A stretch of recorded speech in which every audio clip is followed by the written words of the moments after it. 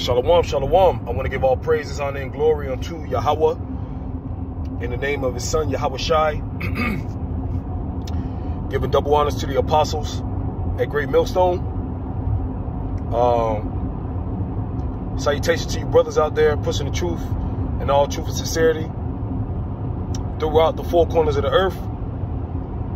And shalom to the hopeful elect out there that are striving and fighting. All right, out there. Shalom to you all. Peace and blessings to your families. And I just want to speak on on the topic. I was listening to the elder Yashar Wamba from Dallas, and I listened to like the first few minutes of it, and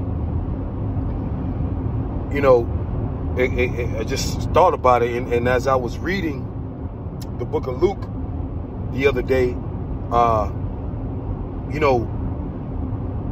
Yahweh Shai, the Jews, man, it was the Jews. It was your own people. We get on Esau, which we're supposed to.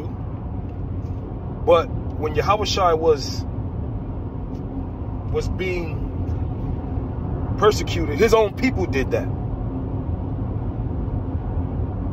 When they gave him up to the Gentiles, Pilate said, this is an innocent man. Herod, the Edomite, said, I have found no fault in this man. But guess what? It was the Jews who said, no, no, no, give us Barabbas. Speaking on the topic of being hated of your own people. A situation with the elder Manatizatba yesterday was when the situation where the dude was preaching on the opposite corner across the street from him. And these are the prophet killers, man. These are the men. These are the children of the prophet killers. This is that generation. This is the generation that Yahweh Shai spoke about, man.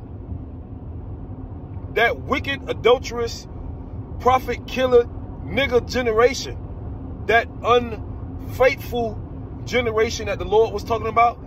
That's these niggas. And guess what? They're in the truth now. They know that they're Israelites. And you're going to have more of these little GMO Generation Z babies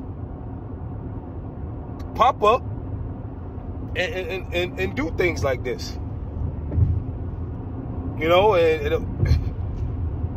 When you read the story of Yahweh Shai, where all through his story, the contention, the pressure was with his own people.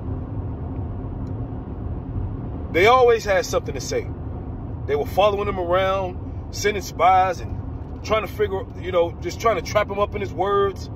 They wanted to condemn him. Of course, it was biblical prophecy, but it was his own people. So who has the greater sin? Those of you who were given the truth? Because Esau Edom gonna get his judgment regardless. Esau Edom is the sword of the Heavenly Father. He's here to put hell on Israelites. He's a sword. Esau wasn't given the law, statutes, and commandments. Esau is a beast. He's a beast man. You Israelites are going to get it. That's why the Most High say in Amos 3, out of all the families of the earth, you have I known. Therefore, I will punish you for your iniquities. You Israel, the Jews. When the Jews back, I'm calling you Jews. I'm talking to all the tribes right now. But the Jews are the southern kingdom, in which they did call all the Jews. They call them Jews too. But I'm talking about southern kingdom, the Judah, Benjamin, and Levi.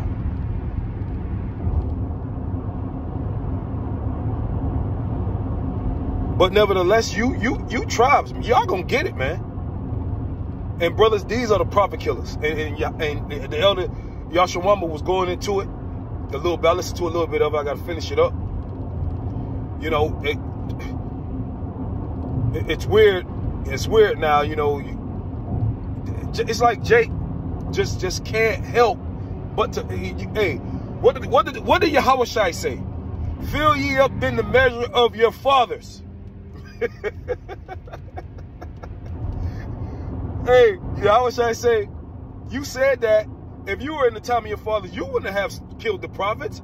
Yahushua say, I tell you, you are the children of them that killed the prophets. Meaning, you were them, because you are your children. You come back through your lineage.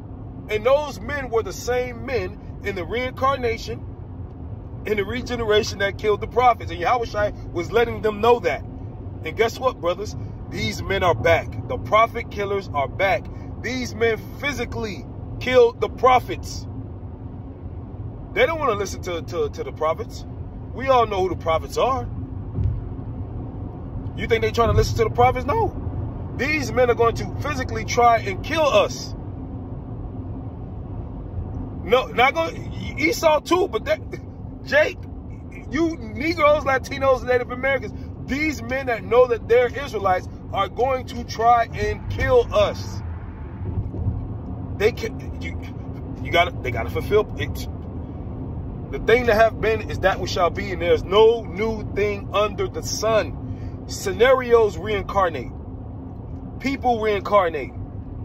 History reincarnates itself. You cannot do something else that the Lord have locked in your spirit.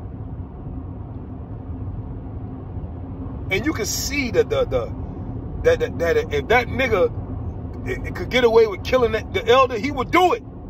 These niggas want to kill us, man. Brothers, don't think for a second that these niggas don't want to kill us, man.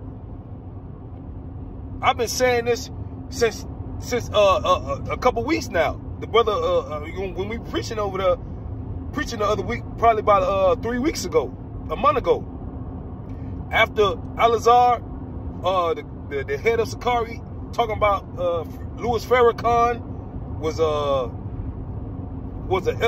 a leader of Israelites. I said, oh man, I said these niggas. Hey, if we went to a cookout with all the Israelites, who do you think would they try and kill if we all went to a cookout? What group of people would these Israelites link up and try and kill? These niggas these niggas, they'll try and kill us at a cookout, man. They already be strapped up. They be having daggers on them and shit. The sword already on them. We go and rebuke you at a cookout. Or let's say we all go to a cookout together, you know, they be wanting us to all come together, and y'all would kill us, man. And they would say, no, we wouldn't kill you, brother. That brother, that's all, it's a front. These dudes, they want to harm you, man. Don't think that's why Yahushua say, who is my mother, who is my brother? Because these guys, hey, just because a brother say Shalom, that don't mean he your brother, man. Don't let that brother, oh brother. You better be careful. Because these niggas, the prophet killers are back. And just because he prophesying on the corner telling people they're Israelites, that don't mean he ain't a prophet killer. That don't mean he ain't persecute the prophets in his past life. Many shall say to me in that day, Lord, Lord. Remember, that's all I had. I just wanted to speak what was on my spirit. You can see the looking in man's eyes, man. He wanted to harm that elder, man. If there was no police, if that was Jacob's trouble, that man probably would have pulled a sword out and tried to kill you, elder. These people hate us, man. They hate us with a passion. And guess what? They're Israelites. Shalom.